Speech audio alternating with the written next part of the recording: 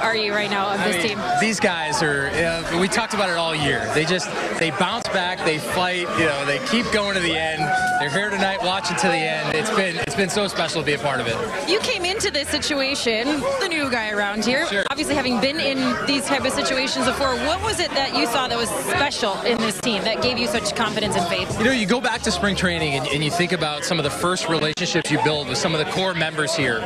You got guys like Joe Mauer and Brian Dozier, Irvin Santana. You knew who those guys were. But then you learned a little bit about the Byron Buxtons and the Max Keplers and the Jorge Polanco's, some of the young guys coming. And I think something started to blend during the course of spring training that then you saw during the course of the months of April and then May. Now, they believed in themselves, even if others didn't believe in them. So I couldn't be prouder of the way these guys have fought day in and day out through this season. You look at some of the numbers, like the fact that you guys have had over 30 pitchers, over 50 players in a season. When you see numbers like that, you tend to think that might be a team who's out of contention. But that actually became such a big part of your identity as a team. Does that make this even more special that you've had so many different guys be a contributor? It's been truly a next man up mentality. Whether we had injuries or poor performance or otherwise, guys just stepped up. Next guy stepped up. And that's what's been special about this group is that no matter what happened the day before, they show up to the park, they compete that night. We've had tough stretches of baseball. These guys just continue to bounce back, and we're in the postseason. It's great.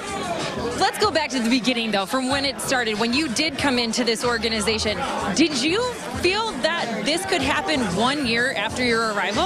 I think some people laughed at us a little bit when we said we didn't think this team, the talent reflected the record last year. We felt there was a core here and we could get better. There wasn't one thing that we pinpointed that was a primary issue. We tried to attack a number of different areas together, but these guys took it and ran with it. I mean, it's been special to see all through the course of the year the culture that grows in a clubhouse. You can see it tonight. These guys are loving every moment of it. They deserve it, so it's exciting to be a part of. With that said, how excited are you to see where they can go from here? You know what? We talk no limits on this team, no limits in spring training, no limits in June, no limits now. Let's take this and see where it can go. But a special group that bonds together, I've seen what that can create. Derek, congratulations on this. Thanks for having me.